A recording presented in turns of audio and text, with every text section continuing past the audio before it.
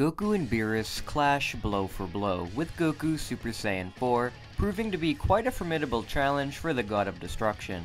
The others watch on in awe as they see Goku struggling for the first time in quite a while. He's been decimating everybody with this power for as long as they can remember, and now here he is, actually struggling. It's insane. Broly says that if they keep fighting like this, it's not going to end well, and he should step in to stop them before it's too late. Bra tells her father to be careful, as if this guy can beat Uncle Goku, then he's a real threat to them all. Broly smiles at his daughter, saying he was once too, and he'll do his best to make sure that this guy won't be. Broly erupts into his legendary form and blasts right into Beerus, landing a gigantic punch onto his gut. Beerus is surprised by the force of the hit and is then launched right into the ocean. He is able to stop himself and launch back up, throwing an energy blast right up at the two. Broly is able to catch it and throw it up into the air as Goku swings in for a kick to throw Beerus away. Beerus blocks the strike and takes on both of the Saiyan brothers at once. To his surprise, these Saiyans work amazingly well together. All of the Saiyans he knew were proud warriors who hated to fight side by side, but here are these two, fighting as if they were one. It's something he thinks could be his downfall someday if they train, but right now, things aren't going so terrible. While Goku seems to be slowing down the longer they fight, Broly's power just seems to be increasing. Every blow of his gets stronger and stronger. He may in fact be the one to be the Super Saiyan God. Beerus boosts his power to knock out Goku, as he was getting bored of him being in the way. Goku collapses back onto the boat in his base form, with Vegeta thankfully catching him. Broly erupts into more of a rage after his brother is knocked out, which excites Beerus even more. The two fly around in a heated battle that causes the boat around them to swirl violently. Broly can see the others struggling, so flies away from the boat so everybody will be okay. With no more distractions, he lets loose on the God of Destruction, with Beerus knowing that he's found him, the legendary Super Saiyan God. He knows that the Saiyans had the legend of the Super Saiyan, and while this form Broly has certainly looks like it, his powers are way different. While Goku's power definitely had a higher boost, his power dropped significantly after a while, which was very disappointing. Even though Broly has to be the Super Saiyan God, he has no godly ki coming off of him at all, which is very curious to him. How could a Super Saiyan God have no god ki? Maybe if he pushes him some more, this ki will activate. Beerus increases his power alongside Broly's, laying waste into him as much as he can, hoping to draw out that godly energy. To his surprise though, it never comes. Broly's power is indeed increasing, but now at a much slower rate, and there seems to be no signs of any godly energy whatsoever. Does he have it within himself but just doesn't know how to activate it? This is very interesting. Beerus and Broly fly back onto the boat, with Beerus telling Broly that he's seen and judged him very well. He has incredible powers, the greatest of any Saiyan he's ever seen. He is the fated legendary Super Saiyan, though to truly be his rival, he needs to be able to draw out all of the godly ki he has inside himself. Broly is confused at the mention of godly ki. This is something he's never heard of. He's met gods such as Kami and Shin, and their ki felt the same to him as his own, though his was much greater. Yet, here's Beerus, who is definitely stronger than him somehow, and he can't sense his energy whatsoever. This must truly be some divine energy he has yet to untap. Beerus says that they will take him up to their realm, and Whis will train him to harness all of the godly ki he can, so he can be the true Super Saiyan God. Broly says that he can't just go off with them and leave his family behind, with this remark annoying Beerus. He says that's a shame, and if he doesn't go along with them, then he'll just have to destroy the planet. Broly growls, saying that's not exactly a fair exchange, but if he has to, he'll do it. Goku asks if he can come along too, since he'd love for a chance to get even more powerful himself, and it would probably be better for Broly if he went along too. Beerus really doesn't want to take him since this Saiyan kinda disappointed him, but Whis remarks that he has some great ideas for training two people, and if he takes both of them, then Beerus may get his greatest rival even sooner. Beerus sighs and reluctantly agrees that Goku can come along as well. The two say goodbye to their families, promising them that they'll return someday, and sort everything out, as they are taken by the god and off to his world. Now, the Earth is protected by only Gohan and Bra. Sure, they have Vegeta and Nappa there too, but really, it's only up to them. While Goku and Broly are away from the planet, the Frieza Force discover that the Saiyans who destroyed Frieza are gone. This is their chance to return to the planet and use those Dragon Balls they've discovered to return their Emperor to life. Before Sorbet and Tagoma go down, they are stopped by King Cold. King Cold says that they're not going down to Earth. Frieza wasn't killed by Goku and Broly, he was killed by the two children, Gohan and Bra, who happen to still be on the planet. If they go down to revive him now, they will surely all be killed. That's the reason he hasn't gone to Earth in all these years.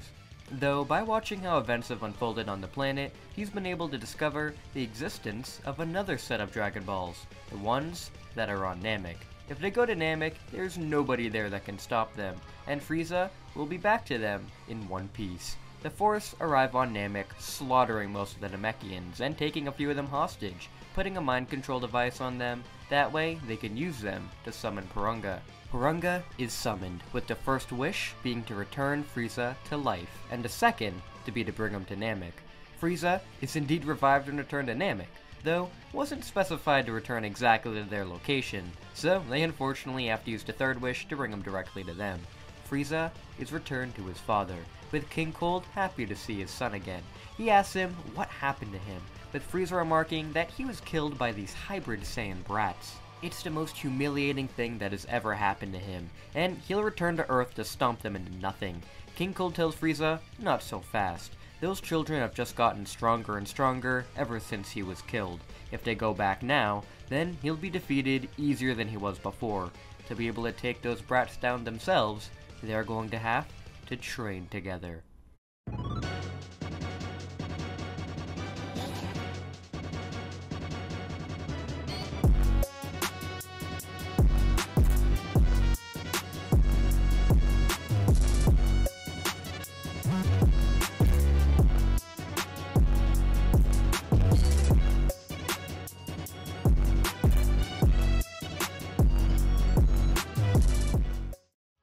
A few months go by, with Gohan and Bra training together to get even more powerful after the defeat of their fathers. This Beerus was bad news, and with even Broly defeated by him, they need to get even stronger than him to be able to protect the planet. That threat is arriving, however, right now, in the form of Frieza and King Cold. The entire Z-Fighter crew sense their energies and arrive at the location of their ship, wondering how the Emperor could have returned. Frieza and his father leave their ship to tell the others that it's been a very long time, and they're especially surprised to see that Vegeta and Nappa are still alive. They could have sworn they were killed years ago, but here they are, domesticated by these Earthlings. Vegeta's anger gets the better of him, with him exploding into his Super Saiyan 2 form to shut Frieza up. He's trained to get even more powerful than him, and he's going to make him suffer. Vegeta rushes right into Frieza, with him taken down in one blow. The others look on in horror. Frieza was taken out by them as children. How is he able to defeat a Super Saiyan 2 Vegeta with just one hit now? They're gonna really have to give it to them now. Gohan and Bra erupt into their own Super Saiyan 2 states and try to battle with Frieza and Cold. They're thankfully able to match them in power in their bases due to all of the training they've done since their fathers left. But still, they don't think they should be struggling this much.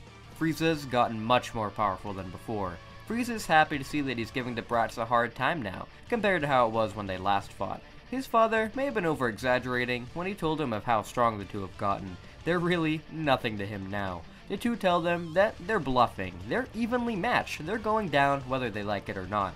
King Cold laughs, telling the children they really are naive. They've been holding back a new power they've achieved this whole time.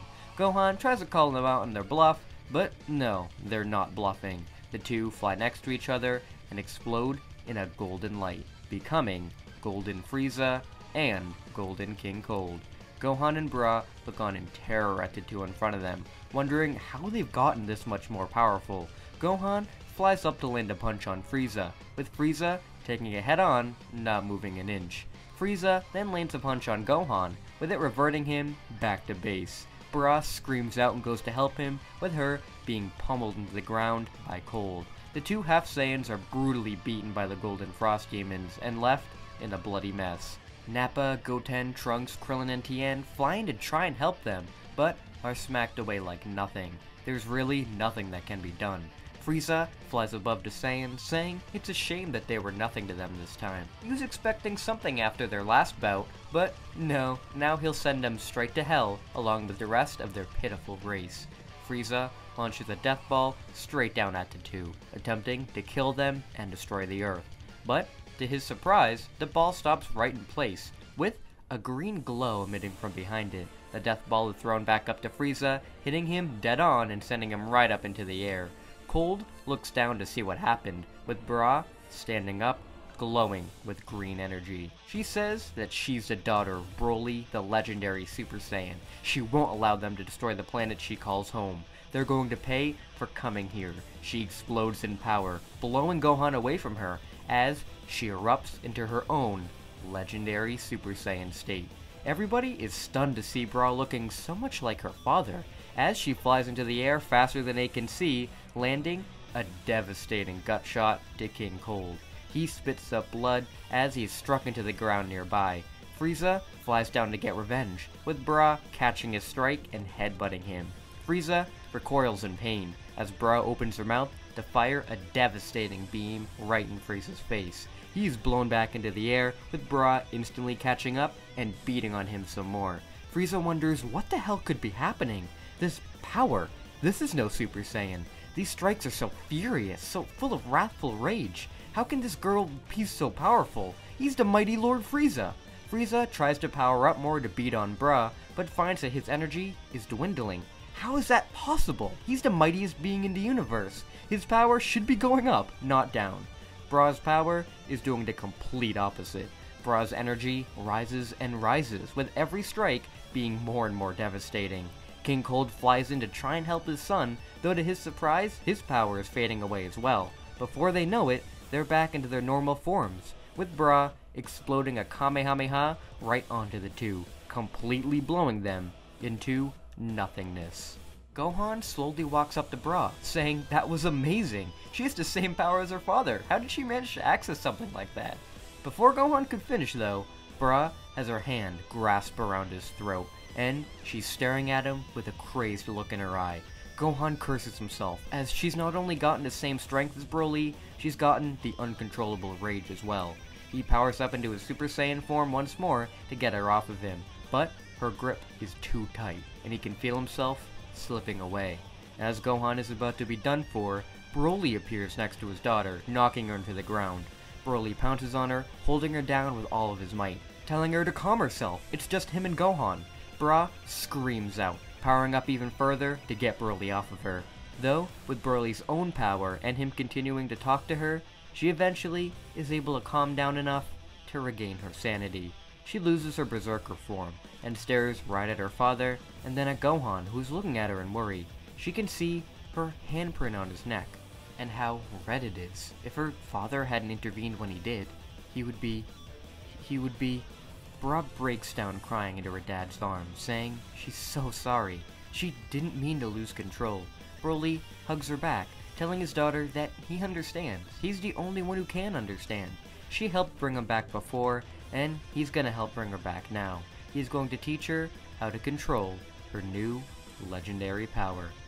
And with that, we're gonna be leaving this part right here. I really hope you guys enjoyed the next part of this What If. With us having Bra unlock the same power as her father, I figured that would make for a more interesting Resurrection F, instead of Goku or Broly coming and wiping the floor with Frieza. But that's just me, and let me know what you guys thought in the comments below.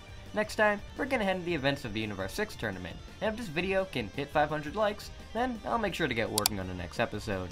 But before we go, I'd like to thank my amazing patrons for helping to support this channel. If you guys didn't know, this series was originally a patron suggestion, suggested by my patron, Dreadpool. If you guys want to have your own What If turned into reality, then make sure to support me on Patreon at any tier, and I'll make sure to get your What If made. I'd like to thank all of my current patrons.